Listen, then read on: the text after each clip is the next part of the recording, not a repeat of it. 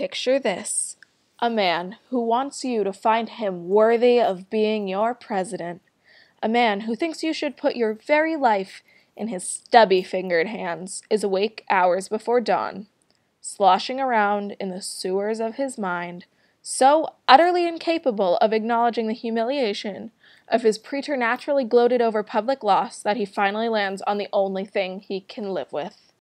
It didn't happen. It didn't happen, okay? He's not a loser. He didn't lose. It was stolen. Stolen. Ted Cruz, who looks like they weren't too careful with the forceps when they pulled him out. He looks like Joe McCarthy mixed with a comedy mask mixed with a tragedy mask. Ted Cruz stole the election. Everybody hates Ted Cruz.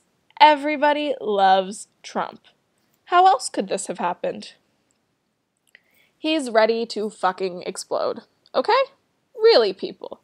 Just imagine one of those short digits. I know, I just mentioned it. But you can't say it enough because it drives him so nuts.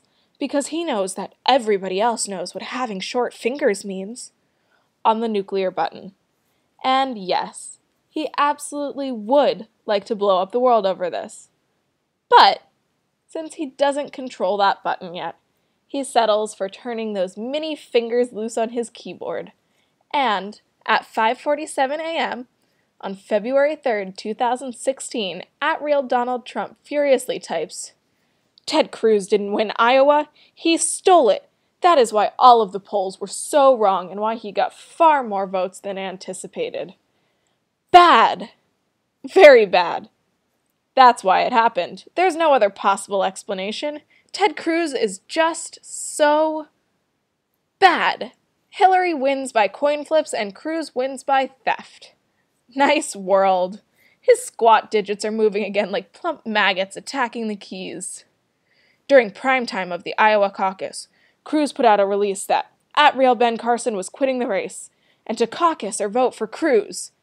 A dirty trick. Well, what do you expect from a Canadian who shouldn't even be allowed to be running and won't be allowed to be running by the time Trump gets through with him? It was more than a dirty trick. It was a crime. A crime, people. Fraud. Hello? He can sue. He's gonna sue. His stumpy fingers pound out his wrath.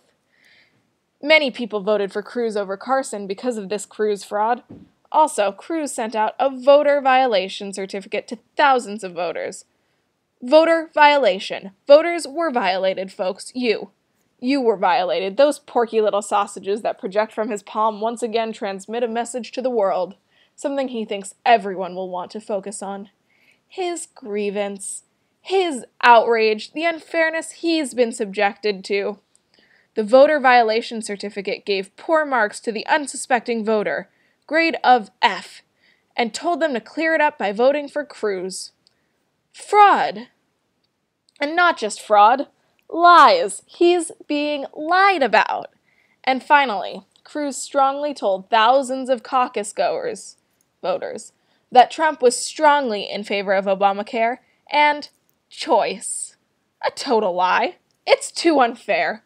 This cannot stand. There's only one way the world can be made right.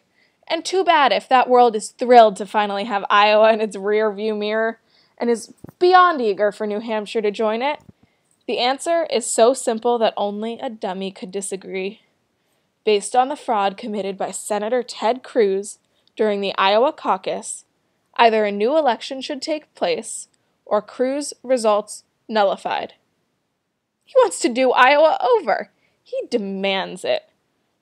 Donald Trump, alone, at his computer, makes Richard Nixon's drunken chats with the portraits of his predecessors seem like models of well-adjusted sanity, citizens of the country, whose media has given spies short-fingered vulgarian a perpetual forum from which to spew verbal feces from the oral sphincter that anchors his porcine countenance.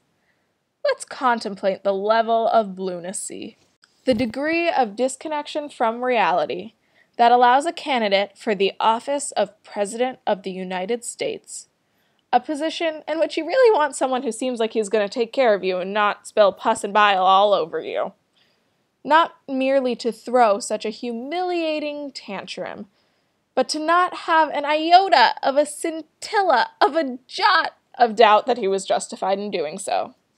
The little detail that the media refuses to point out, though it's apparent to any sentient human, is that Donald Trump is completely insane. Yes, this is my bid to get sued by him, the modern equivalent of making Nixon's enemies list. This narcissistic sociopath, a loutish man whose grudges against various women are a centerpiece of his campaign, an odious man whose myriad hatreds define him like no American has been defined by hate in many decades. A delusional man who claims he can shoot people dead in the street and not lose any popularity over it, has been, for more than half a year, presented to us very seriously as a possible leader of the free world by a corporate media that has abdicated all pretense of doing its job in the service of whoring after ratings.